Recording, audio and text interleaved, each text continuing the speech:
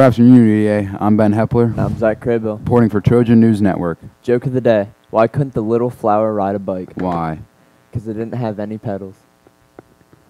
Attention all students and staff. When students in sports get dismissed from away games, they may not leave earlier than their time. The students will be dismissed via the high school intercom system for the remainder of the year. Reminder to all students wishing to ride the activity bus. You must sign up in the office by 12:30 p.m. each day.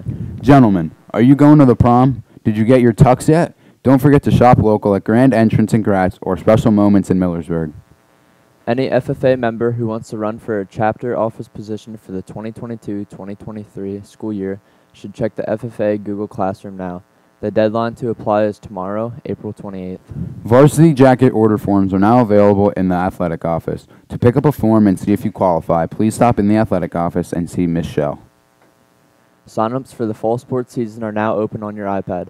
Please sign up for your fall sports teams by May 20, 2022. To receive the proper forms and paperwork by mail, fall sports include football, volleyball, cheerleading, marching band, and cross country. Fall sports co-oping and hosted at Millersburg include boys and girls soccer and golf. To sign up, go to your iPad, go to self-service, click on web clips, click install.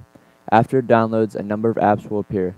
Choose sports signups and choose your sport. Any questions, please stop by the athletic office. In Trojan sports action this evening, the softball team will host Greenwood while the boys travel to Millerstown to take on the Wildcats as well. For lunch on Thursday, we'll be having soft beef and cheese tacos, golden corn, home-style refried beans, mixed fruit, and low-fat milk. That's a wrap for TNN. Thank you for tuning in today. Have a great rest of your evening, and remember, in the Trojan Nation, we are stronger together.